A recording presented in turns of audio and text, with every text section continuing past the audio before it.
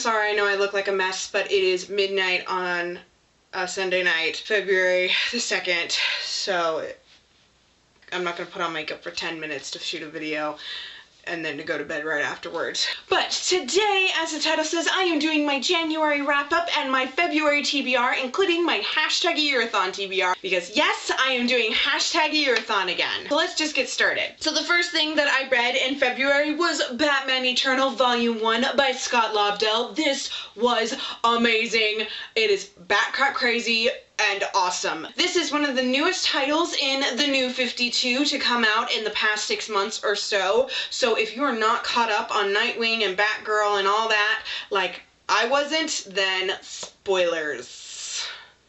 Spoilers.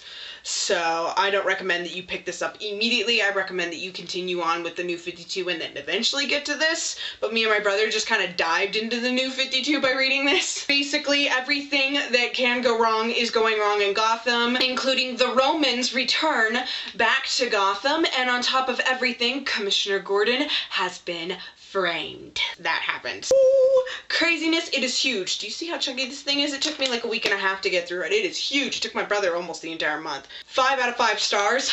Better than Night of the Owls. This right now is the thing to beat. And then after that, I read Legacy of the Jedi and Secrets of the Jedi, both by Jude Watson. This is the bind up.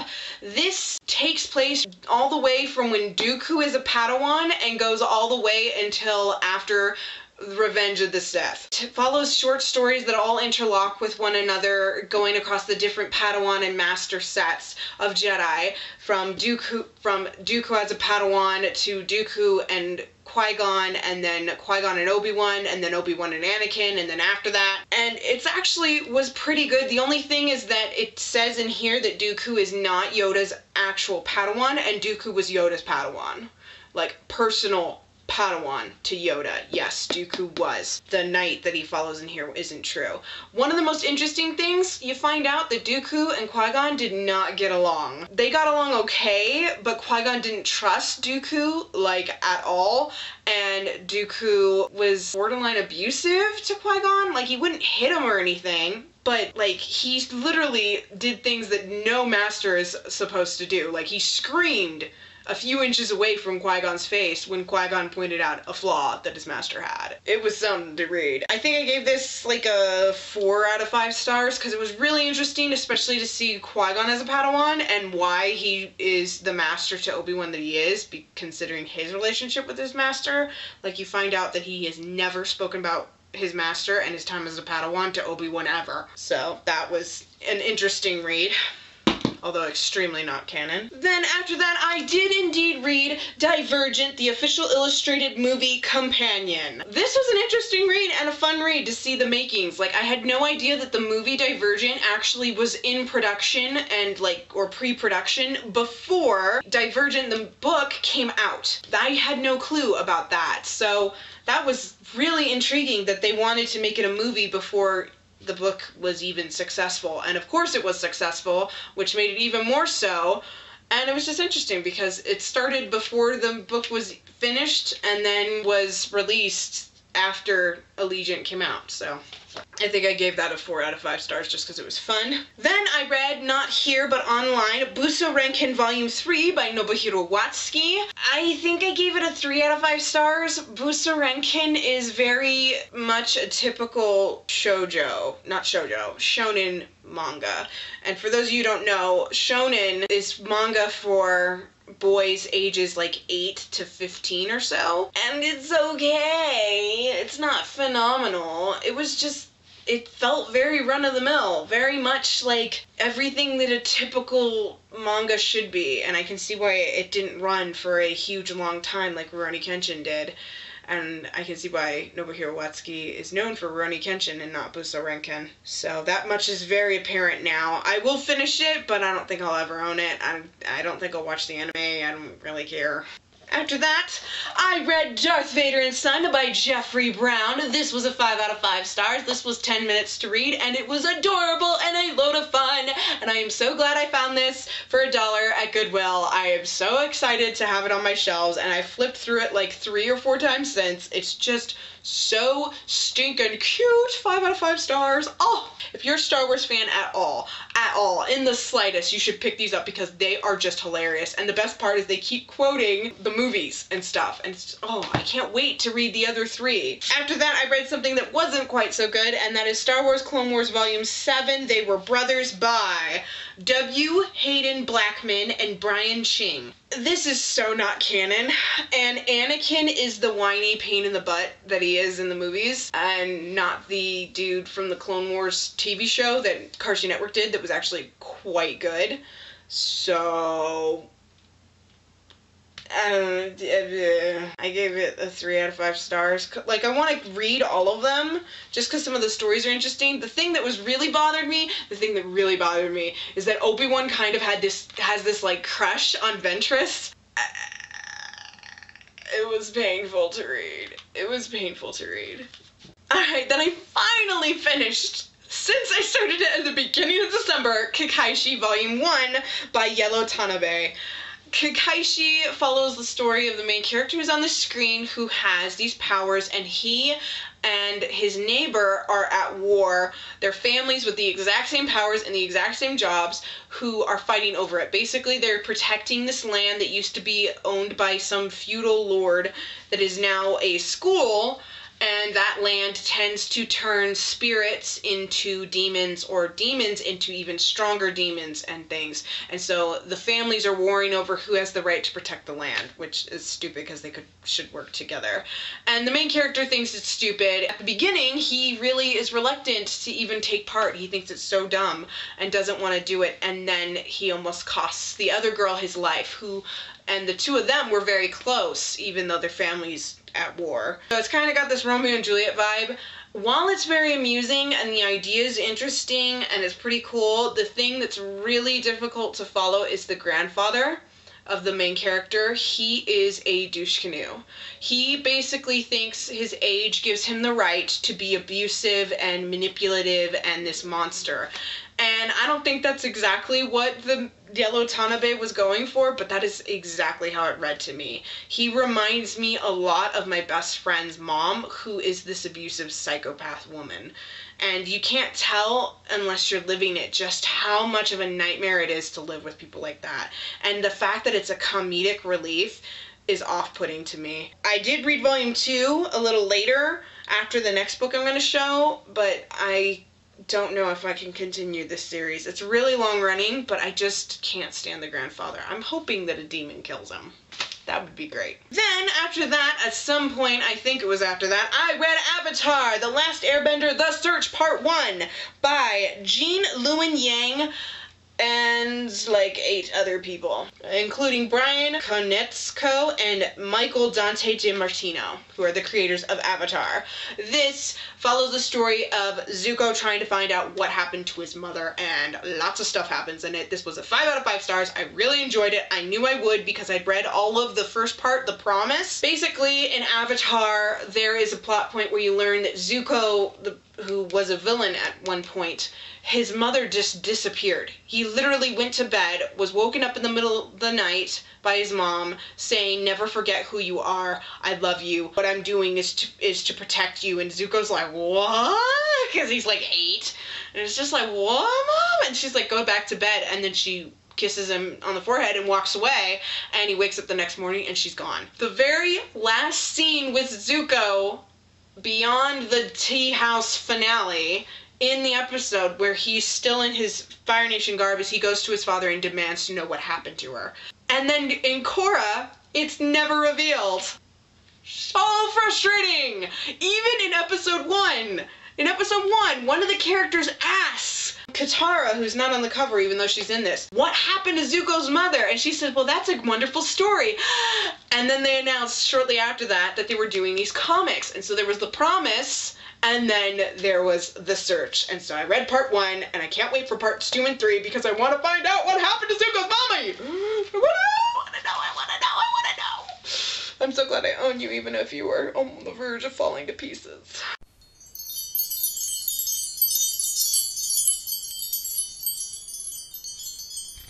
The next book that I read is Legend by Marie Lu. I got this in the summer back because I got a discount on Book Depository for being part of BookTubeathon, and I am glad I did, and I'm really mad that I didn't go ahead and just buy Prodigy and Champion, because now I can't get my hands on Prodigy and I'm so frustrated. Because I want to read it. I'll explain that in a little bit. But for those of you who aren't aware of what this story is about, Day and June are two polar opposites in this world where the United States is split up in between the Republic and the colonies, West Coast and East Coast. And they are in the Republic, which is the West Coast, California, LA, and there is a test. And every child has to take this test. And if you don't pass, you basically are forced into a labor camp to die. And very few people don't pass. Almost everyone passes. Day failed, and June is the first child to ever get a perfect score. And then, due to an event that takes place, the two of them are pitted against each other, and they have to figure out which side they're on, what's going on, blah, blah, blah. I really enjoyed it. There are problems. There are problems. June, for being a genius, is a moron. Very much so. It's extremely predictable. There's the insta-love thing, which is annoying. Ugh, it's very annoying. However, I thought that the characters were clever. I love how smart they are. I also love that neither of the main characters are Caucasian, even though in the comics they both are. The graphic novel version, I was like, they both state they ain't Caucasian. The Day is half Mongolian, half white, and then June looks Native American. I don't know what she is, and she doesn't know what she is because her parents are dead, but yeah. But really enjoyable. I thought the world disgusting. Yeah.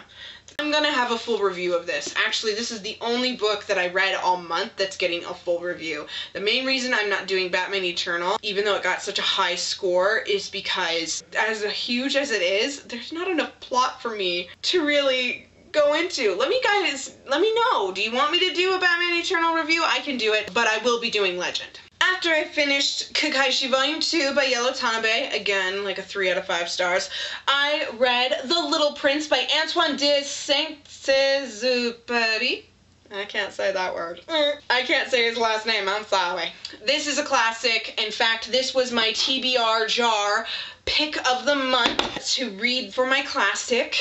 This was a 3.5 out of 5 stars. I heard about this through Tumblr, and people on Tumblr talked about how they grew up on this and how it was like their childhood favorite, like, you know, The Hobbit and The Lord of the Rings are for me. This was theirs, and then my best friend Ellie Knight hates it. She tried to read it and she despised it, and I can actually kind of understand why. This is a weird story. Basically, there is a pilot whose name is never revealed, and he meets a little prince who, how he knows he's a little prince or how he's a prince, I don't know, and who his name is never revealed, who comes from this itty-bitty asteroid and comes down to Earth. And the lesson of it is that as adults, it's very easy to get caught up in how frustrating the day-to-day humdrum of life is. It is boring to be an adult. It's very boring, I can assure you. And it's very annoying, and you get to do lots and lots of annoying things that as a kid you groaned and whined about, and now you have to do them, because if you don't do them, they don't happen, and then terrible things happen. Like, I understand the point of it, I just thought the execution could have been done a little bit better. And then at the very end, where the little prince basically commits suicide, and how it's kind of like glorified in this, I really didn't like that. So this is 3 out of 5 stars, 3.5 out of 5 stars. I don't really know. It's not very good. I'm glad I'm done with that. And then the last thing that I read in the month of January was Batgirl Volume 4, Wanted by Gail Simone? Simone? I don't know. Fernando Passarin and Jonathan Glapion Blonde. This is the 4th book in the Batgirl series of the New 52 by DC Comics. Batgirl is basically feeling terrible for some events that happened in Volume 3, and now she is being hunted. And on top of that, she's still trying to do her job as Batgirl and keep people from dying. And she starts wondering whether she wants to be Batgirl anymore or not. And it's really kind of crazy, and I really enjoyed it. Although the main villain for this, not the main villain overall, but the main villain in this one, that throughout the majority of the comics in this, is nauseating. Ugh. Oh my gosh, she's nasty. So I gave this like a 4 out of 5 stars. It was pretty good. Of course, I want to continue to read Batgirl, especially since, again, Batman Eternal, spoilers. So this is everything that I read in the month of January that I have in person. It's actually not a lot. It's only technically 2 books and a bunch of little things. Although, again, Batman Eternal, that thing is like over 500 pages. That thing's huge for a comic. That took forever. But all in all, I'm glad that I took that time to really relax because I did manage to read one more book that I finished today, and that is Brother Band Scorpion Mountain by John Flanagan. 5 out of 5 stars. Full review on this coming. Oh, good. So good. I am so glad that I took the time to take a step back and do that. I walked into this blind, so don't read the flappy or anything. That will really help with the predictability of Brother Band. And I loved it. I loved this. And I am so glad I took the time to just read what I felt like reading when I felt like reading and not like trying to power through it. That being said, however, again, I am doing #AYearAthon. So let's get started with my #AYearAthon books that I plan to read. This month's theme is diversity, which is the main reason I wanted to read it. Now, the main book I wanted to read, again, was Prodigy by Marie Lu, because neither of the main characters is Caucasian, and it would have been really fun to continue on with that trilogy. And I can't get my hands on it. It's on hold at the library for like a month and a half, and I am too broke because this is going up a day late because I went to a book signing and that took all my money, and the gem show is this weekend. And for those of you who don't know, Tucson has the largest gem and mineral show in the world, and it's a family tradition for me and my mom and my friends now to go. So all my money went to those 2 things, so I can't just like buy Prodigy. So I can't read that. However, I found several books on my shelves that count that I can read. The first of which is from the library, and I said I would read this last month. I took my time and didn't really pick this up, and it is Boxers by Jen Luen Yang. Yeah, the guy who did The Promise. This talks about the Boxer Rebellion in China. Again, in case you missed my last month wrap-up in TBR, I don't know very much about that because I am American, and that was a UK Chinese thing, and so, like, they basically said there was a rebellion, and it was done by the Boxers, and I was like, who the heck are the Boxers? I don't know, but that's who it was done by. Okay, moving on, pretty much. And so this follows the main character who is Chinese and is part of the Boxer Rebellion, and there's a lot of blood and death in this, but nothing that looks like too overwhelming for me. So I'm gonna go through this. Hopefully I can get through that pretty quickly because it is a graphic novel, and so a lot of people have gone through it quickly. And then off of my own shelves, I found Elf Quest, Captives of Blue Mountain by Wendy and Richard Pini. Now, while Cutter is a blue-eyed blonde elf, his wife, Lita, may have green eyes, but she is dark-skinned and from the Sun Folk, the desert elves. The humans that they interact with in this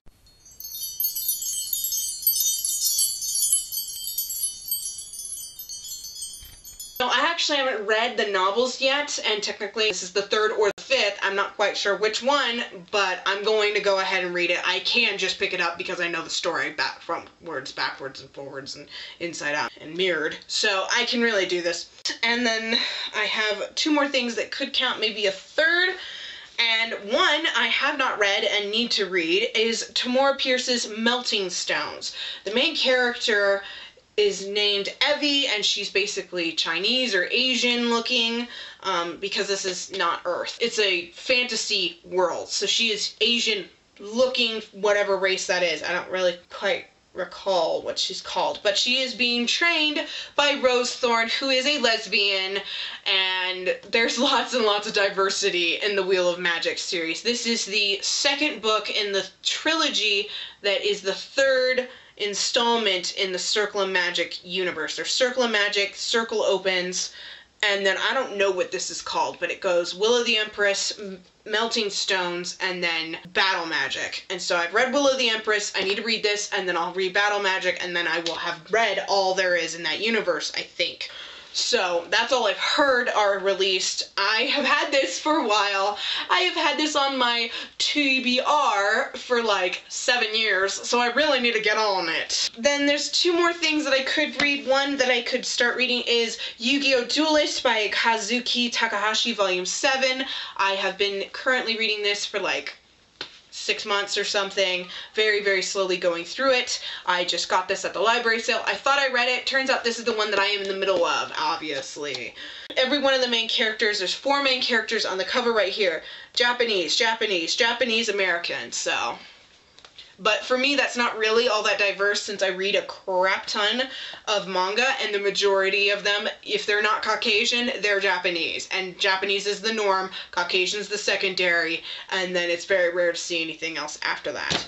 And then the last thing that I could read, even though technically it does count, would be rereading Fullmetal Alchemist by Hiromu Arakawa. If I really run out of things to read, which I'm not sure I will pick this up.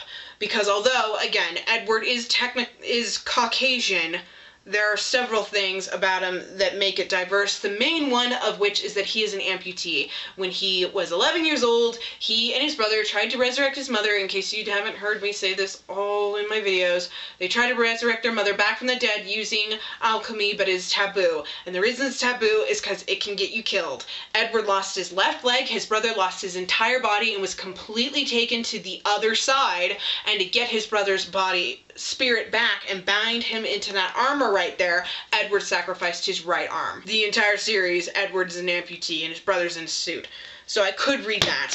So for the readathon, these are the books that I could be reading. And I say could be because I have no clue what I'm going to read. All I know is that I'm going to shove one of these, probably Melting Stones or Boxers, into my bag when I go up for the signing. The next few books that I have on my TBR, one of which I don't have on me, it's at the library. I'm picking it up tomorrow morning before I go to pick up my friends, and that will be Red Hood and the Outlaws, Volume 2, The Starfire. That's what it's called. Authors' names are on the screen right now. So that's waiting for me, so I'm going to read that. I also started yesterday Pokemon Adventures Volume 5 by Hidenori Kusaka and Mato. This doesn't count, the main character is blonde, so this doesn't count for diversity. But it was just a cute little thing to read. I own it, and I'm thinking of selling it. It's not really winning me over. And I promise, this is the next book I'm going to read when I'm done with my readathon stuff, and that is Dreams of Gods and Monsters by Lanny Taylor.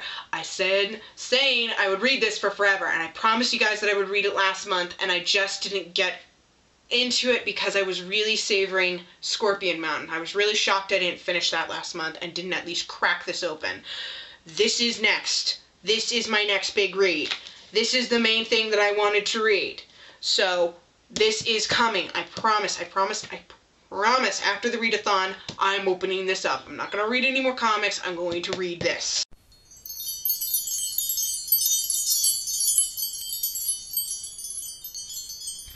And then the last thing that I'm thinking of reading for the month is the Jedi Apprentice series. This is The Rising Force #1, which is by Dave Wolverton. Every other book in the series is by Jude Watson.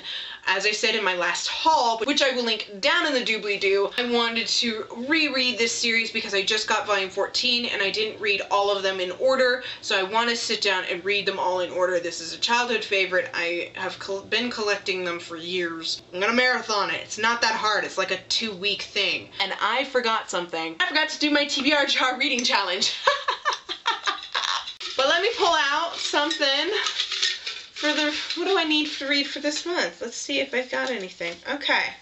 Read a book that's not a novel, a novella, comic, or manga. Oh, I already have quite a few of those in my hand right here. So I have quite a few of those right in here, so that's definitely happening. I will mark this done when I get through one of those. Hey guys, sorry for the change. I am in the middle of editing my video late at night, hours after it was supposed to go up. I am very sick, so I am having a hell of a time trying to edit it. I'm sorry. But I want to talk about my 2015 reading challenge that was created by Pop Sugar. I decided to go ahead and do this. I decided to change how I was going to do it. I am not going to double up on books in this challenge like I said I would. So I have quite a few things marked off, and I have my list of what books went with what. So the first thing on here, a book with a non-human characters. That is Buso Renkin Volume 3 by Nobuhiro Watsuki, because there are creatures called homunculi that aren't human. A book by a female author, and for that I'm going to go with Legacy of the Jedi. A book with a one-word title, Kakaishi Volume 2 by Yellow Tanabe. A popular author's first book, Legend by Marie Lu. A book from an author you love you haven't read yet, Secrets of the Jedi by Jude Watson. An award-winning book, The Little Prince by Antoine, I can't say his name. A graphic novel, that's Batman Eternal. A book by an author you haven't read before, that is Darth Vader and Son by Jeffrey Brown.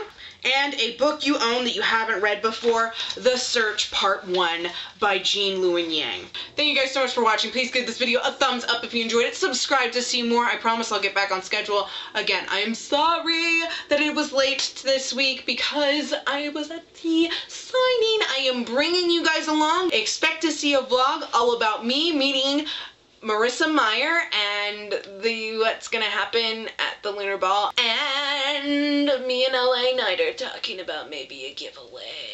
You know, if you're interested in that. Alright, good luck with your reading. I hope you had a great January, and I hope that the year's doing well, and I'll see you in the next video, which will be my signing. Look for that. Bye!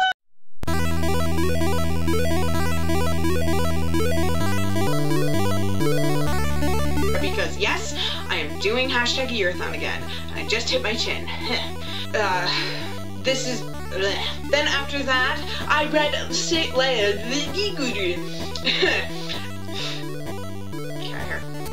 so stinking tired. Ugh, I'm running on empty. There is a test. On Tumblr, that's a weird name. Sorry if I'm insulting anybody. I'm just like, I don't know how to say that. Anyway, and I have a TBR somewhere. My last year, this is a medieval world, I think. I'm not really sure. Which I'll link up down below, which I will link up. That makes no sense. So, definitely happening these, I'm holding that backwards. And yeah. You will be,